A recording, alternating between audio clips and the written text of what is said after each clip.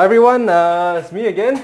So today we've got a light change. Now we have reached a point in time where it's a transition between the old and the new. From fluorescent technology, we are going on to LED. So a lot of households have fluorescent lights all over, and it's about time that when the fluorescent light fails, maybe it's ballast, maybe it's a starter, it's a bulb that fails, it's about time to change an LED. Now, changing to LED doesn't mean that you need to change your entire light fitting. You know, if you like it, if it fits your house decor, it's really easy, especially for these kinds of lights, to do an LED upgrade. So I want to share with you how to do that.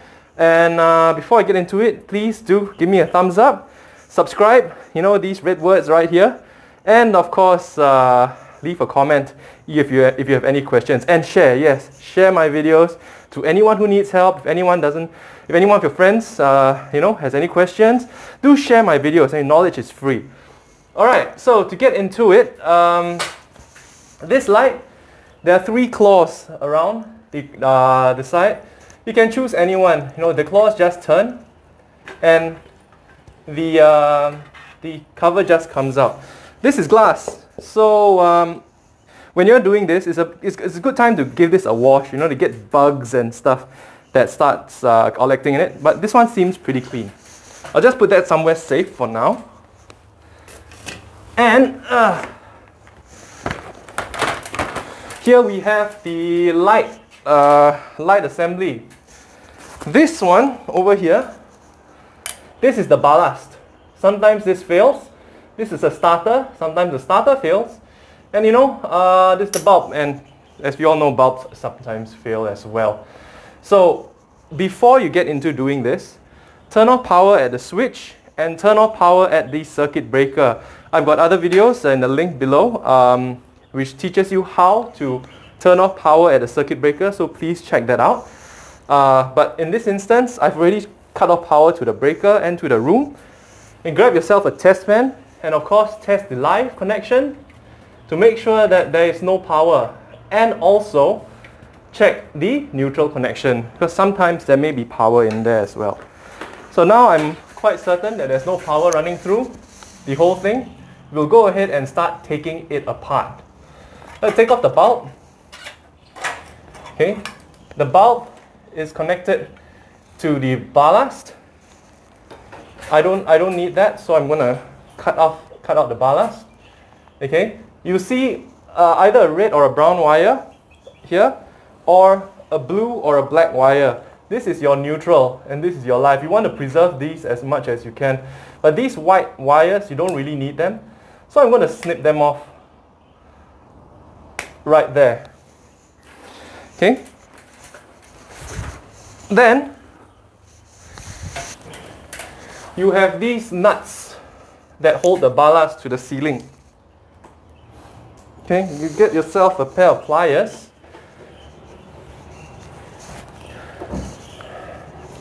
and you start undoing those nuts.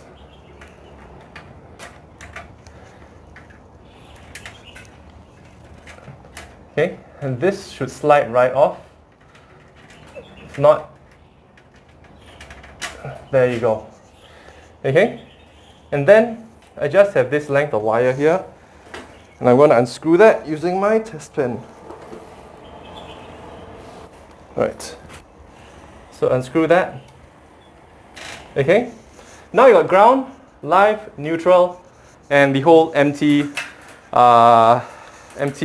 base of the light. Okay. So these clips are useful. There are these that used to hold the LED up. I've got a new LED light plate, and you open that up. It comes with a few things.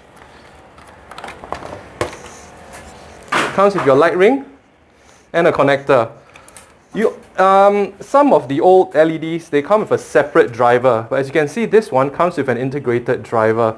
The new models come with a driver, the old ones don't. And on the light, you can see a brown and a blue wire. So same thing, brown is live, blue is neutral. I like to do things before I put them up. So I'm connecting the connector to the brown and the blue first. You just press, put that in. Okay. You give it a tug to make sure that it's nice and fast. Right. Then these holders are in the way, but I am going to use them.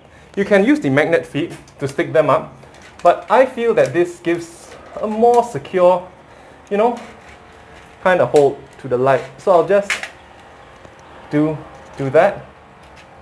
Okay, bring my wires in because I don't want them to be interfering around. Okay, and I'll just, you know, use the magnet feet to stick it to the base of the plate. You know, sometimes it sticks, sometimes it doesn't, and that's why I do say that these spring clips are pretty important. Right, ground is not being used, so I'll tuck that into a hole somewhere. Okay, you've got live, so live goes to the brown, so red live to brown live. Okay, and here I've got the neutral. Now I cut this off just now, so what I'm just going to do is I'm going to strip it, because the two neutral wires do join to this white one, and I'm going to strip this white wire.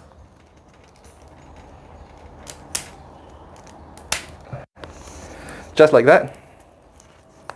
And then I'm going to put the white wire into the blue. So there you have it. So neutral to neutral, live to live, and that is your light all set up. And then you come back with the cover.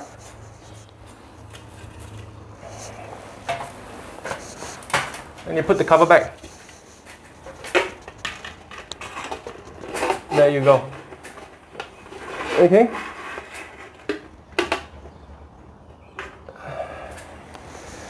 Now we should give it a test. I'll turn on the breakers and the switch.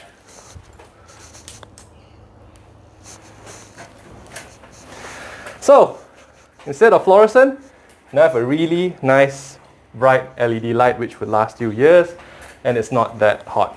So, if you like that tip, do leave a comment, share, subscribe, and of course, I'll see you on the next one. Take care.